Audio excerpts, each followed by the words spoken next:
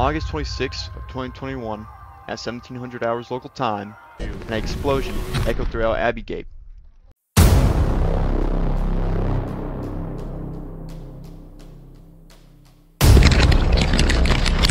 What the fuck, they're getting packed? And with that, ending the 20-year war in Afghanistan, and throwing away the thousands of lives that fought and died trying to liberate the people of Afghanistan from brutal Islamic extremist ideas that grasp most of the region today. The withdrawal is a failure that should have never happened. Withdrawing from Afghanistan will lead to more problems that will probably bring us back into the conflict.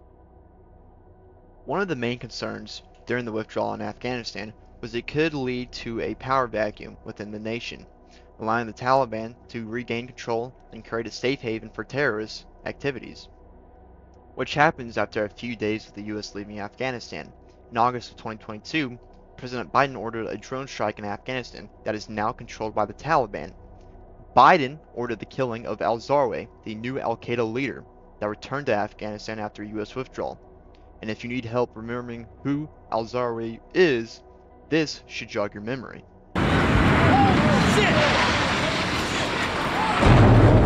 This alone proves why America should have never left Afghanistan. Now, in my opinion, the most lasting effect of the withdrawal is that it has undermined US credibility. It weakened American credibility and influence, making it harder to garner support for future international interventions, like the recent US-led coalition called Operation Prosperity Guardian. Almost did not happen because half of the asked nations refused to join. We also abandoned allies in Afghanistan. Biden said this in a White House speech. American troops cannot and should not be fighting in a war and dying in a war that Afghan forces are not willing to fight themselves. Well, everyone can agree with the first part, but the second part is a blatant lie. Many Afghan forces, even after the fall of Kabul in 2021, continue the fight. The now organized National Resistance Front and other anti-Taliban groups now fight in a guerrilla war against the Taliban. President Biden told many lies during the withdrawal from Afghanistan. He said his advisors did not urge him to keep a small force to prevent the Taliban takeover.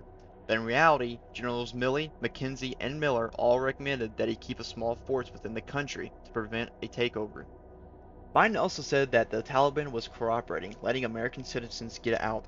In reality, Secretary Austin told Congress the very next day that he had reports of Taliban fighters beating and harassing American citizens. Biden said he personally met with NATO allies and said that they agreed we should be getting out, but in reality, most NATO members did not support the unconditional withdrawal, and senior officials in the UK government explored ways to keep their troops on the ground there after the American withdrawal.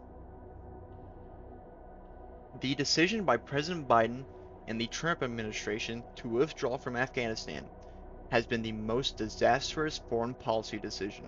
Terrorism will now run rampant in Afghanistan and in the region. American credibility has been weakened, billions of dollars in equipment and aid lost, and American lives